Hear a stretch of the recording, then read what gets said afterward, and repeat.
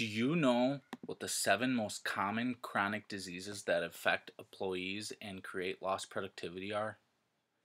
Cancer, diabetes, hypertension, stroke, heart disease, pulmonary conditions, and mental illness all account for 81% of hospital admissions, 76% of all physician visits, and 91% of all filled prescriptions, with the increasing costs falling to employers and employees, according to Deborah Wine in 2015.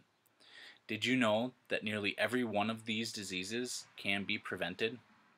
When employees are unhealthy, they hurt the company in more ways than just health costs. It has been estimated by the Millikan Institute that lost productivity cost employers $1.1 trillion annually. The costs attributed to short-term and or long-term disability, workers' compensation, extra sick days, and presenteeism are driven upwards astronomically. When people engage in healthy behavior on a regular basis, these expensive conditions can be prevented.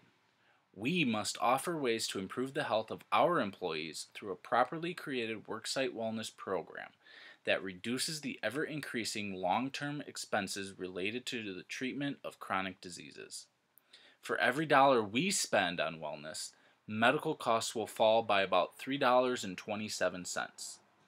With a return on investment of an additional $2.73, a total of $6 of medical costs will fall.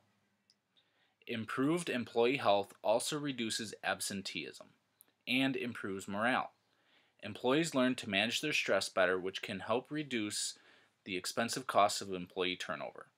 With better benefits, we will increase our recruitment potential. So as you can see, it's a no-brainer. Adding a worksite wellness program is important and packed full of additional benefits for both the employer and the employee.